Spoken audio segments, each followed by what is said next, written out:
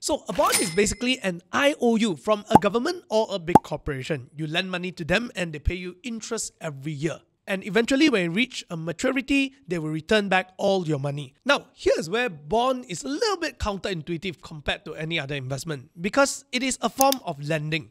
Think of it this way. If you lend money to a friend, if you trust him, you will probably be okay with low interest rate, right?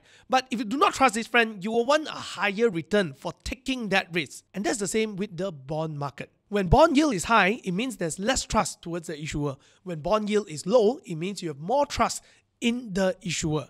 Traditionally, when it comes to US bond, when the stock market crash, US bond yield will go down because everyone trusts US bond more during that time. Therefore, they are willing to put their money in there and get lower return. But recently, with what Trump has done with tariff, when stock market crashed, bond yield actually went up. This meant people were not willing to put in their money into bond. It means they are trusting US less.